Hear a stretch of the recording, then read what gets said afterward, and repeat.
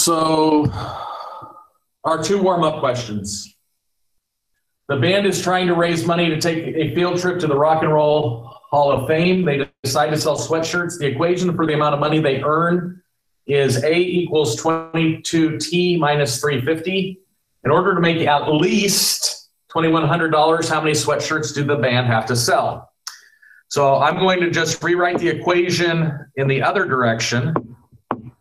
The amount they make has to be at least, which is greater than or equal to 2,100. And I'm going to solve this. I'm going to add 350 to both sides.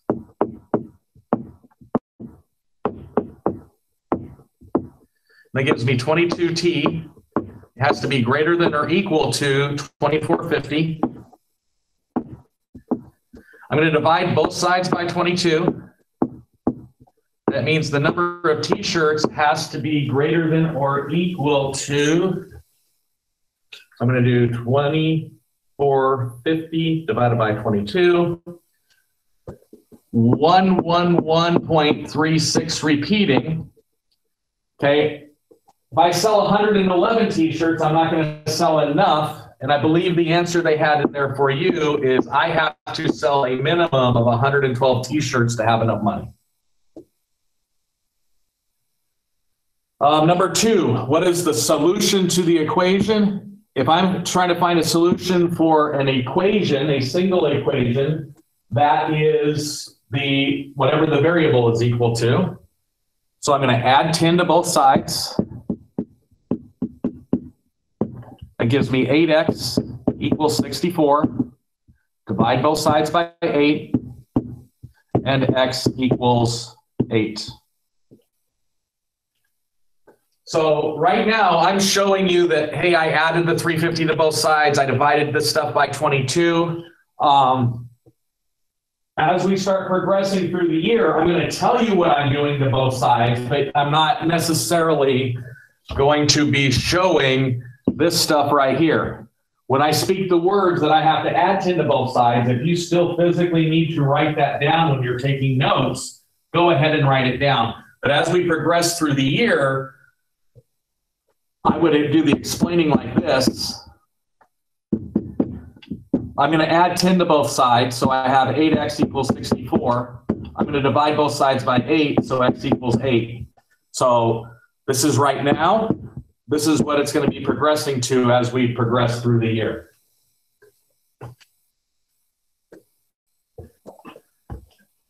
Last check for our burning questions, and I see none are in there. So we are going to start talking about functions. If I were to describe Algebra 1 and Algebra 2 at the high school level, it would be dealing with functions. And we're going to deal with various types of functions. This year, you are going to deal with 3 of our basic types of functions. So we need to know what a function is. This is a guaranteed test question on my 8th grade Algebra 1, Algebra 2, pre-calc, and college in college algebra classes. Okay, so this is a guaranteed question. So here's the correct answer. A function is a rule.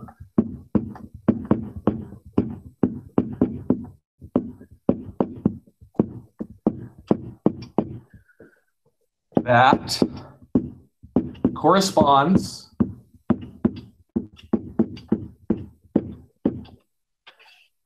each element in a set A, comma, called the domain,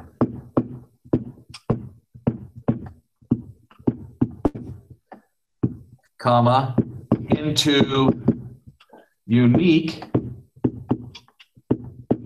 elements in a set B called the range.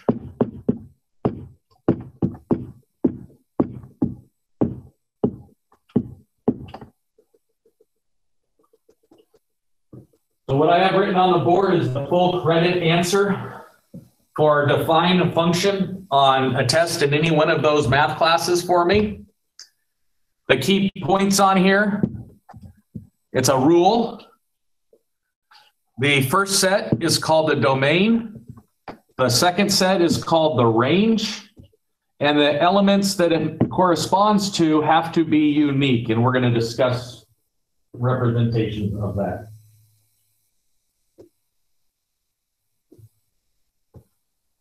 So that is the full-blown definition. If you want to talk about it in maybe some easier to understand language, it's a rule where each input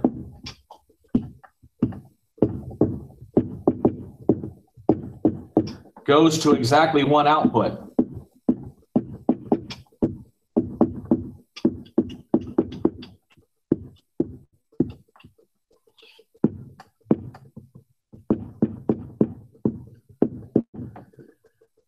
So the red is the full credit definition. The green is like a C definition.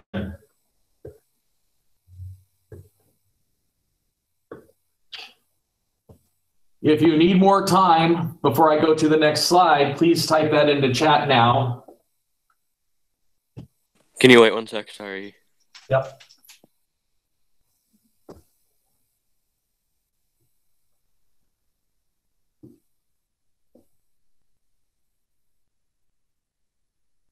So the ones that said need more time, please let me know when you are. Actually, I need to introduce you guys to a new thing in Google Meets, and that is called a poll.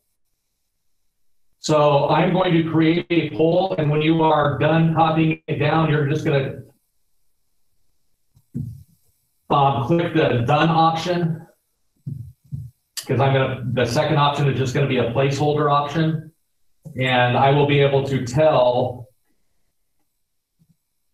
when you have the definition copied. So the poll says definition copied. There are two options. One is done. The other one is placeholder.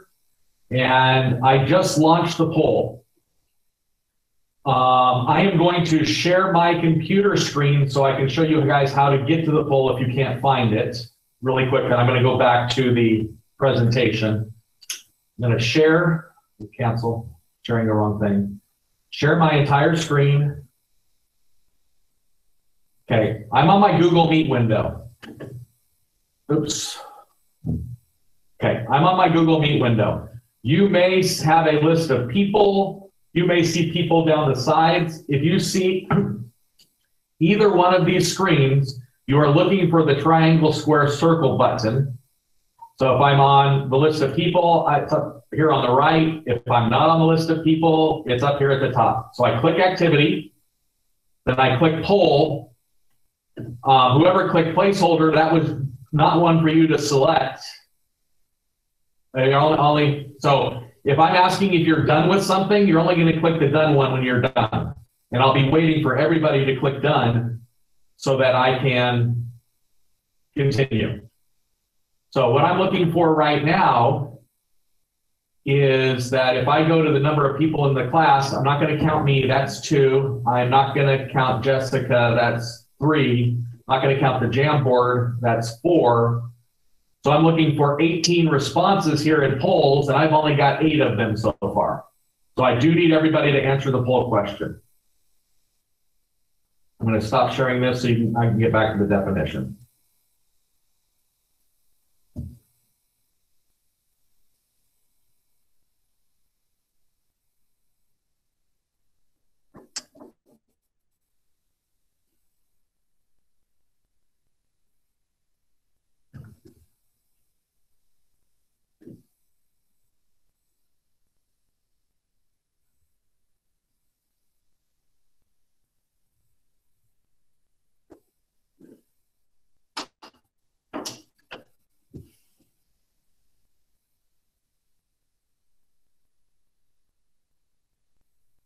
We're getting there.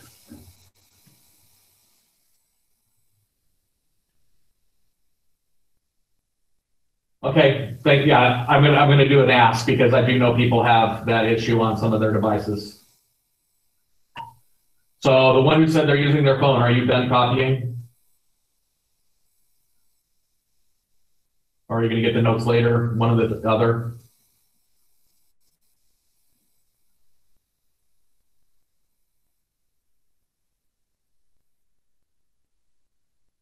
Okay, last chance in chat. If you need more time, type more time, one more time.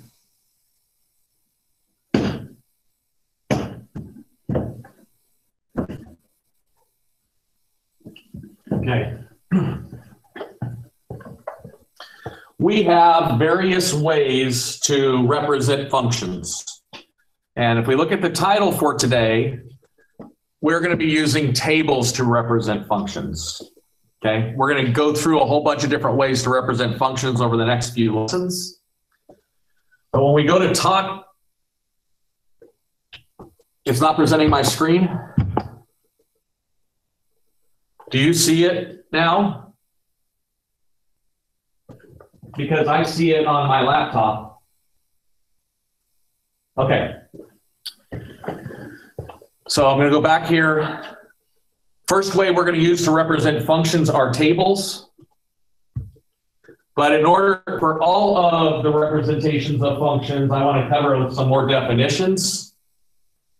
The first one is our independent variable, or what we can call the explanatory variable. This is the input to a function.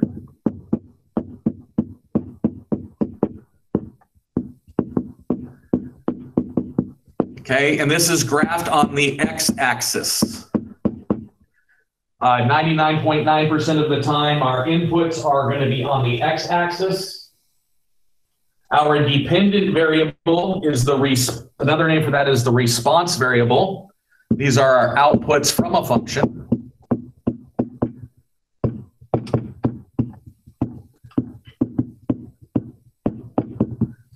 And we graph these on the y-axis.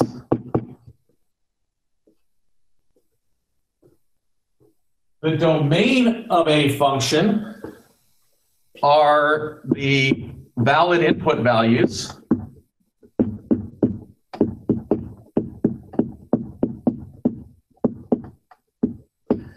Unless you are told otherwise, or for the functions that we're going to deal with right now, you're always going to try to find the biggest set that you can use. Okay, and by the biggest set, we want to try to see if I can put all real numbers into the function.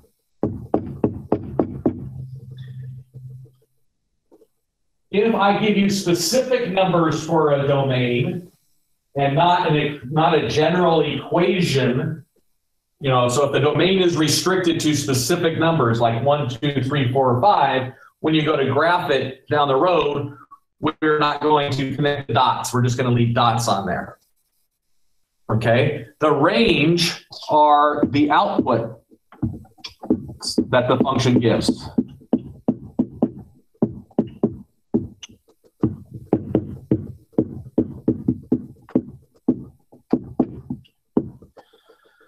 So I'm going to draw you two sets of numbers.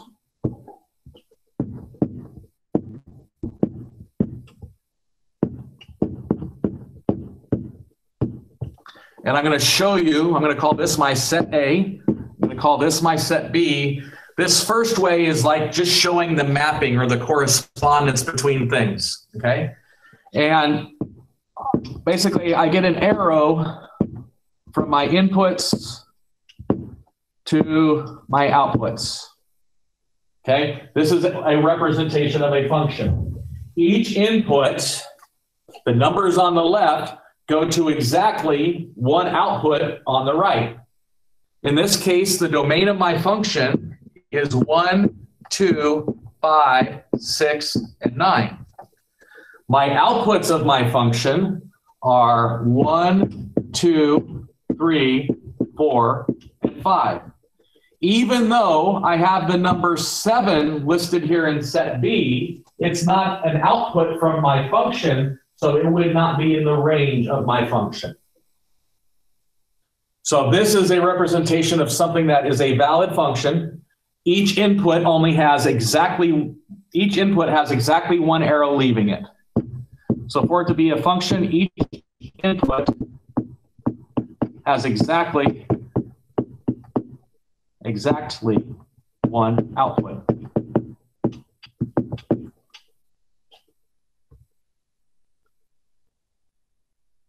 Okay, I'm going to add a blank slide in here. I'm going to show you a couple non-examples of some other examples here.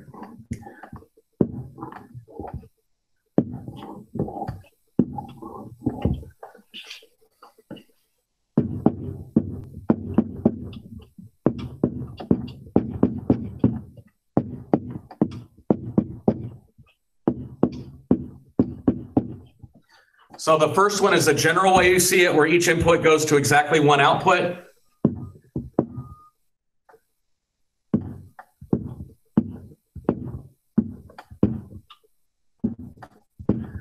It is okay to repeat outputs. Okay? Notice each input is going to exactly one output. It is okay to repeat outputs.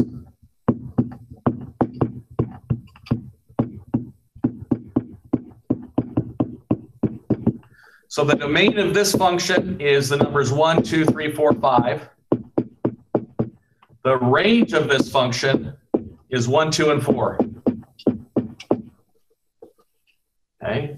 Another way you can see these correspondence things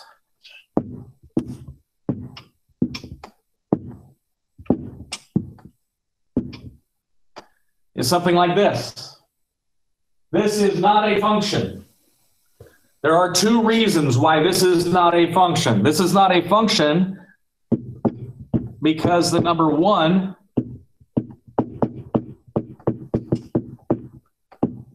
maps to two different values.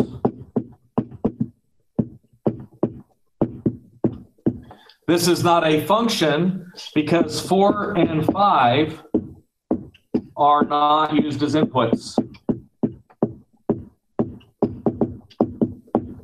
It is okay to have extra numbers left over in your output set. It is not okay to have extra numbers left over in your input set. For these, I could have also represented them by a table, which is what we're going to get to in just a second. So ways to represent a function. I can represent a function as a table. I'm going to call a set map. These two things basically give me the same information. The set map are those two little circles that I drew. I can represent a function as words. Take each number and double it. Could be a function. Okay? Y is taking each number and doubling it. Okay, and I turn those words into an equation for the rule. Okay, this is our rule in words. And then anytime I give it an equation, we want to be able to try to graph them. Now this table and set map, they both give me something that's consistent, and this is a list of ordered pairs. And that list of ordered pairs are points on a graph. So what we're going to be focusing today is on the top two, the table and the set mapping. I already answered this question.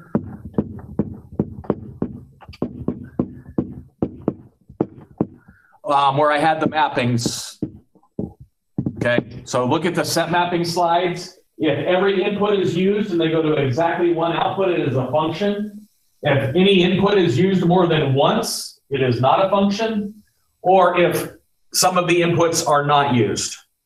So it's a function if each input used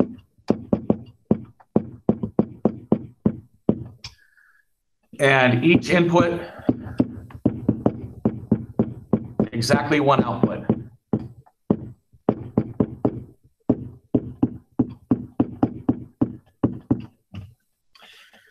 Sometimes the representation you are going to get, like I said before, is a graph of something. Okay, I'm going to give you two examples here.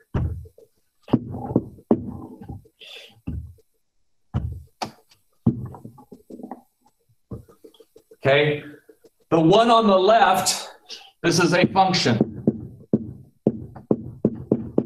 The one on the right is not a function. And if I have a graph, you can tell whether a relationship is a function by performing what is called the vertical line test.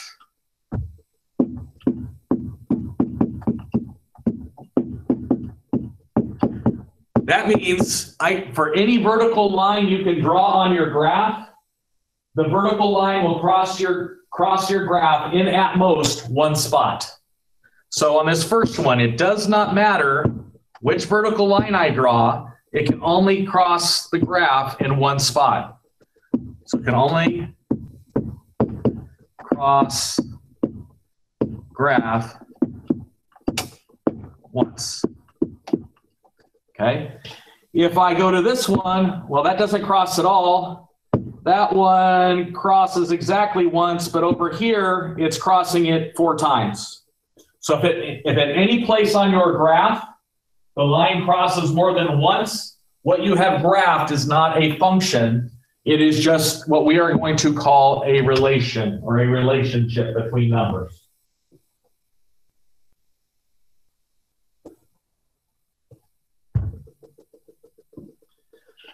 So making a table of values.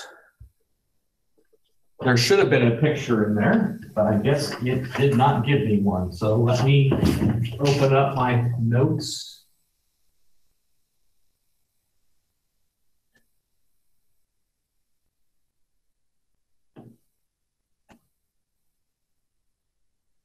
Algebra 1. So if you grab your homework 108, I'm going to be doing, it's actually homework 107. I'm going to be using some ideas from there. So to make a table of values, if I'm given an equation, y equals 1/2 x plus 6, and I'm telling you my domain is the numbers 2, 4, 6, and 8. So to make a table of values, you make 2 rows. The first row is your inputs. The second row is your outputs. In the first row, if I give you a domain, those are the only numbers you're going to put in your first row. 2, 4, 6, and 8. Then you're going to put each of those numbers into the equation or the rule they give you. So the first one, I get y is half of 2 plus 6. 2 divided by 2 is 1. 1 plus 6 is 7. Then I'll put a 4 in there. Half of 4 is 2. 2 plus 6 is 8. Then I can put the 6 in there. Half of 6 is 3. 3 plus 6 is 9. And the next one I can put in, if you start to see the pattern here, this one is going to be 10. My recommendation is do not try to go off patterns if you are only if you've only seen 1 or 2 numbers, because there is one equation. Actually, there are 3 different equations that are going to have the same outputs for the following inputs.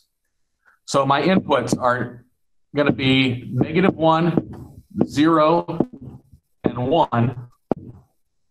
And I want to do the function y equals x. If I put a -1 in for x, I get a -1 out. If I put a 0 in for x, I get a 0 out. If I put a 1 in for x, I get a 1 out. Y equals x cubed. If I put a -1 in for x, -1 times -1 times -1 is -1. 0 cubed is 0. 1 to any power is 1. I can also give you the equation y equals the cube root of x, and you get the same answers. So some of the things you're going to be doing, you're going to be writing rules. You want to make sure that you have enough points that the rule you write is going to be unique, because I have just shown you that if I pick some numbers, I have a possibility of having multiple rules that will give me those exact same numbers.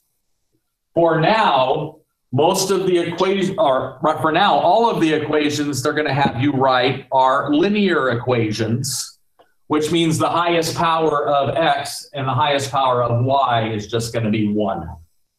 So if they're going to have you write an equation, you're not going to deal with this x cubed or the cube roots for now. So the next thing I need to do is I need to figure out how to write a rule for a function. Okay? So let's look at the inputs and then the outputs and then try to figure out if there's a rule that I can write for the function. Well, if I look at the inputs, I got 10, 11, 12, and 13. These outputs are 3, 4, 5, and 6. Is there a mathematical operation that I can do to each of the outputs that the same operation is going to give me all of those, put it to the inputs, that I'm going to get the same outputs for those? Do you think you can come, if you think you have an idea of what the rule is in words, please type it in chat. What am I doing to the inputs to get my output numbers?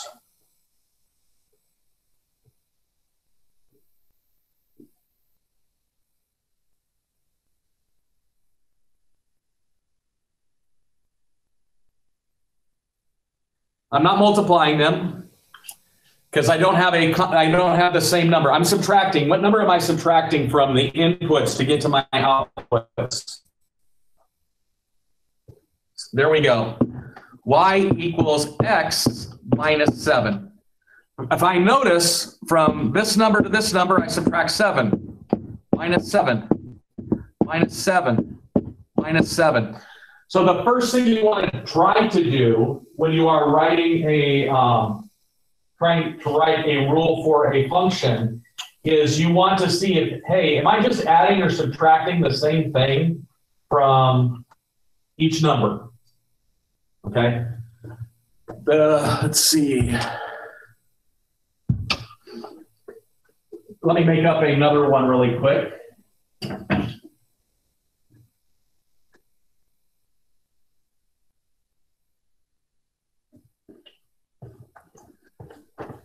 Here's my x's, here's my y's.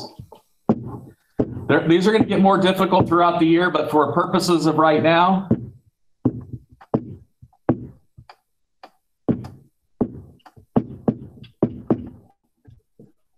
can anybody figure out the rule for that second one? What am I doing to each of the inputs to get my outputs?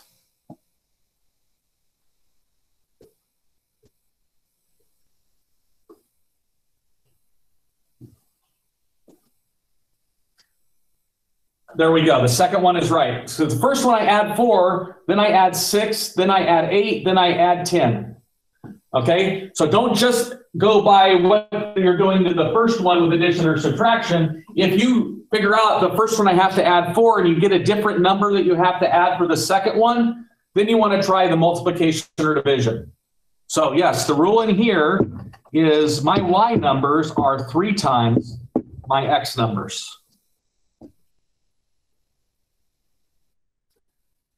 The next problem I'm going to do, number 12 off of that homework sheet, you are making a you're making balloon bunches to attach to tables for charity event. You plan on using 8 balloons in each bunch. Write a rule for the total number of balloons used as a function of the number of bunches created. So the number of balloons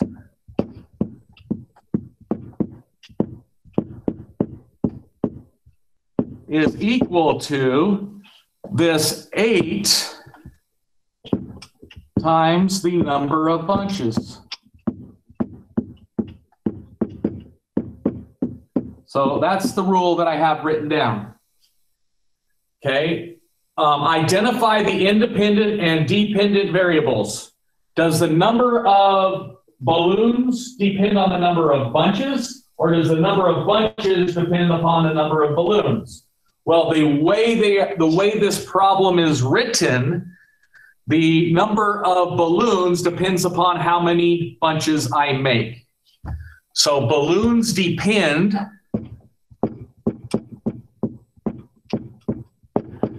and the number of bunches is my independent.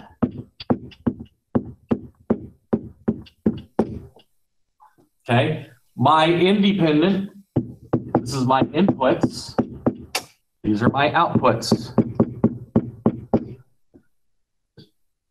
Okay, how many balloons will you use if you make 10 bunches? Well, you're just going to take the 8 times the 10 bunches, and that is going to give you 80 balloons. Another thing it could ask you is it can ask you to make a table of values depending upon the number of bunches you want. So if I have bunches, I get my outputs are balloons. I can make a table of values. If I make 0 bunches, I'm going to have 0 balloons. If I make 1 bunch, I'm going to have 8, 2 bunches, 16, 3 bunches, 24, and I can keep on making a table of values.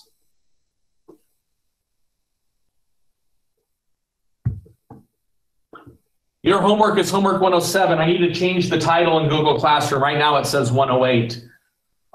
It's going to be homework problems 1 through 9, 11, and 13. But we're not done yet. I still have some stuff I need to cover. Before I cover that additional stuff, is there any questions on what I have covered so far?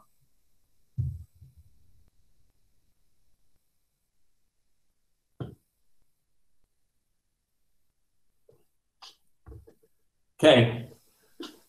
Here's the last stuff I need to cover. I'm going to share stuff on this slide, then I'm going to go over to the computer and do some sharing so you can see what it's about. Okay, I will not be here next Tuesday morning. The stuff that I'm going to mention below is going to post about 8:45 in the morning on Tuesday. Your Tuesday class always starts at 10:15 to 11:15, so I would request that you do these things during your regular class time.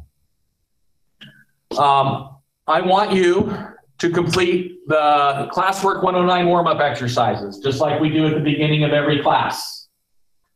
The other thing is there's going to be a quiz in Desmos. I think it's going to be numbered 101B that I need you to complete or make significant progress. Desmos knows when you're not on the Desmos screen. Desmos knows that when you're not making inputs or moving your mouse, that type of stuff.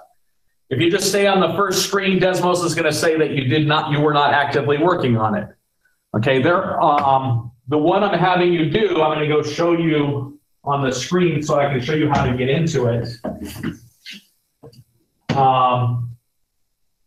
It's a way to represent the stuff that we've already been doing in class. So I am going to share my screen.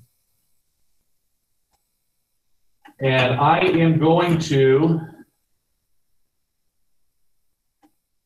you're going to be doing something, you guys do not see this yet, you're going to be doing something that says, guess my rule, okay? And if you open that assignment, there'll be directions. You're going to click on this, and this is going to take you to the student learning section of Desmos. And then you're going to click sign in with Google. You need to use your school email account. I'm going to be using Test Student. Okay, you need to use your school email account. Then you say click join with Google Classroom. If you don't do these steps, it will not transfer your grade into Google Classroom. Now, the first time you go into the student Desmos area, it's going to ask you to accept permissions. You're going to need to click yes, but since I've already done that, that's good. So enter your names to begin. Either leave it the way they have it. Please don't change it to anything funny. I need to be able to see who actually did what. So I click go. And then you're going to get an activity. It says, hey, this machine uses a secret rule, turns its inputs into outputs. Rule 1 allows all integers as inputs. Click try it to watch the machine work. So you're going to do this. A number went in, then a number went out. Okay? So what could the rule be? Well, it could be divide by 3. It could be subtract 10. Oops, I can just use those singles digit. Divide by 2 and add 5 doesn't work. So I go to next. So there are going to be all sorts of activities that you are going to need to type in your numbers. So boom, and it's going to give me an output. Okay, so now I have 2 numbers, so I can narrow down my rule. And you're going to work through these things in Desmos. And it will let you, it'll actually transfer grades over for me. So you're just going to be following that. It's going to help you be able to come up with writing rules. I do need you to try your hardest on that. I'm going to stop the recording and do our homework stuff.